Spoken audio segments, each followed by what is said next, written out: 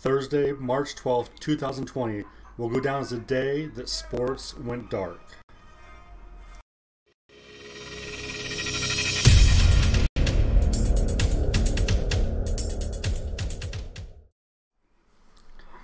Hey guys, it's Josh the 980 Know-It-All coming to you today to talk about really what happened yesterday. We have most of the details, most everything's figured out, but there's still a lot of things that aren't figured out. So we're going to talk about that. Before we get going, since there really aren't going to be sports played for the next month, 2 months possibly, subscribe to the channel. That way we can at least talk baseball, do something that's related to the sports we love, and keep things active. I'm not exactly sure what we're going to be doing, but you know what? We'll figure something out.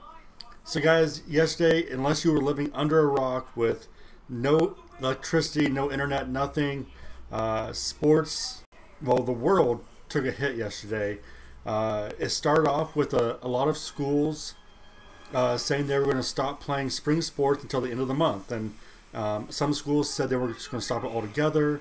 Some schools said they were going to play without fans. And you know what? Those things, short-term things that people could look at, see an end date, and okay, maybe a little frustration, but an understanding and not that much of a panic type of mentality.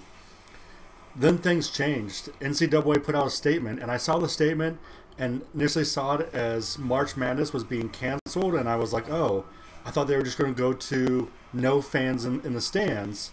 And so I was like, okay, they canceled it. That's horrible. I don't like it. But at the same time, I understood that. I was like, okay. But then I continued reading the statement a little further and realized that it said there would be no spring sport championships. So that's the College World Series, the Women's College World Series that happened in June. They were shutting down that completely. Now that doesn't mean that teams can't play. There's no championship tournament. So I don't know what all the schools are thinking.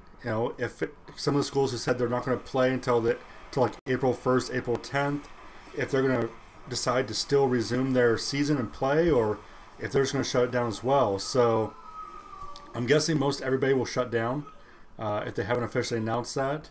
I don't know what they're doing. I'm not in charge of those areas. It's for me as a sports fan, it hurts. Now I understand that this is to help prevent the spread of the virus. Wasn't necessarily that we thought the players were at risk.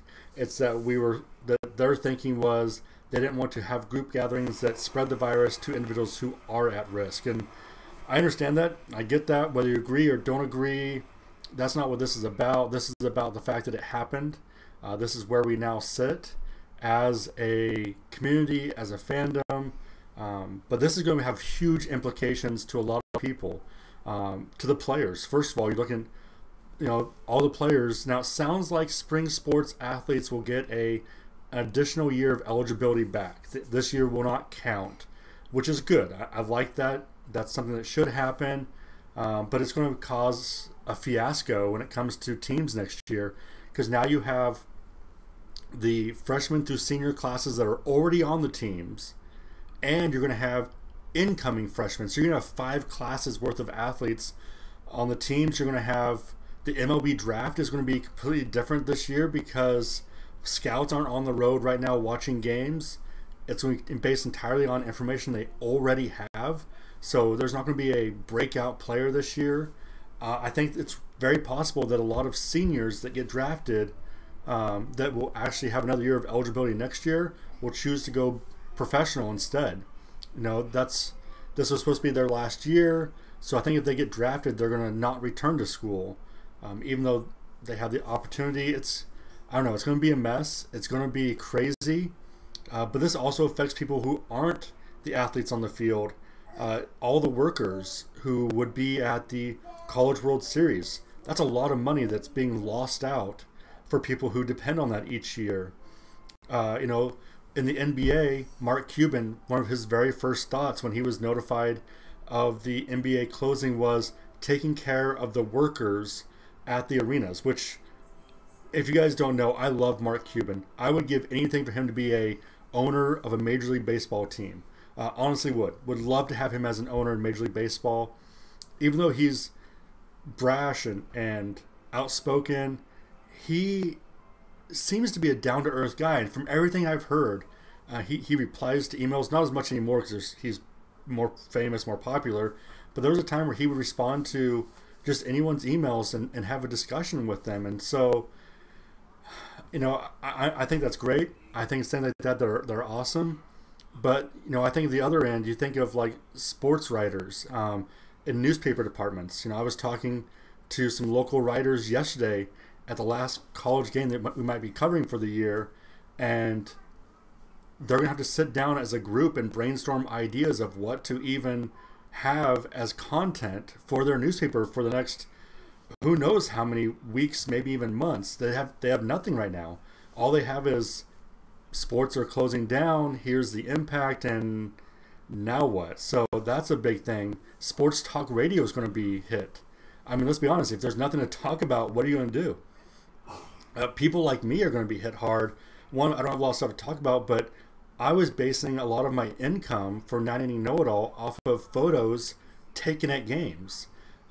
I had a full calendar. Literally every weekend I had at least 2-3 games that I was planning on being at through pretty much August. And now I don't have anything, maybe until June. And that's going to be a big hit for me and my goal of making 980 Know-It-All a really viable, source of income for my family.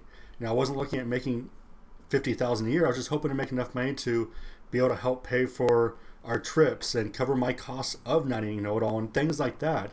And now, I don't know, it's going to be hit hard. So there's a lot of stuff going on, a lot of people being affected, and it stinks. And, and here I am, I woke up this morning hoping that this was just a bad dream. And then I realized, coronavirus is still going on. It's Friday the 13th. Someone said it was a full moon today. And in my hometown, Longview, Washington, it's snowing. And if you guys don't know, if you even mention snow in my hometown, people panic and freak out. Even if it's not going to snow. Even if you just say, I heard there might be snow in the forecast, complete panic. So you add those 4 things together, and I went to the store this morning to get a dishwasher soap and laundry detergent just because I wanted to have it, take care of little things like that. And it was crazy. It was crazy going out there. Walmart actually wasn't that bad. They didn't have any toilet paper. Actually, they had a couple rolls, a couple things left. But Fred Meyer, which is like a higher end place, that place was crazy. Absolutely crazy. But Walmart wasn't that bad. But it just, I don't know, guys.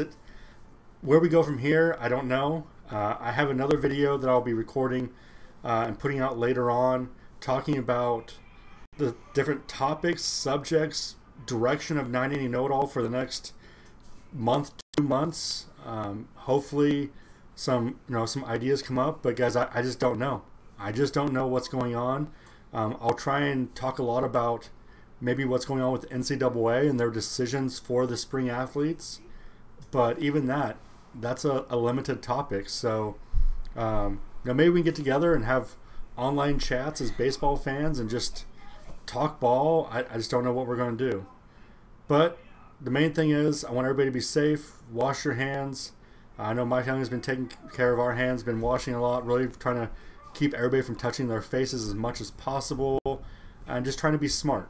That's what you can do. So with that, guys, it's probably the darkest day in sports. I remember 9/11. That was the darkest day in the country's history. But this may be the darkest day in sports worldwide because you have everything.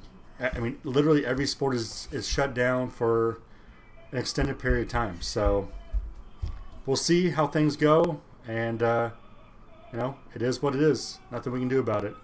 So guys, I'm Josh, the 980 Know-It-All. Once again, wash your hands, be safe, take care of yourselves, be nice to people around you. They might need help. If they do, help them out. So guys, talk to you later.